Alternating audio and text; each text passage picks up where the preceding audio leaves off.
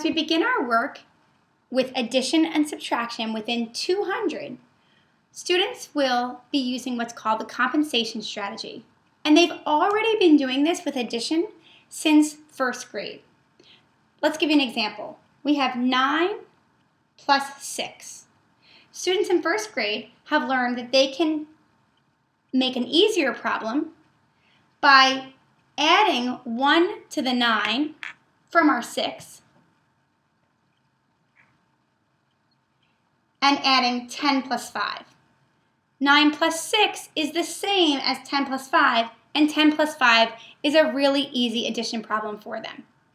So we added 9 and 1 to make 10 and added our 5 after it.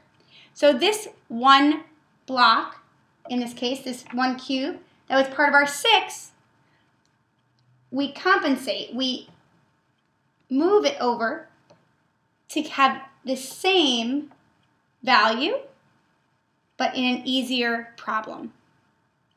We're going to do the same thing with subtraction in grade 2.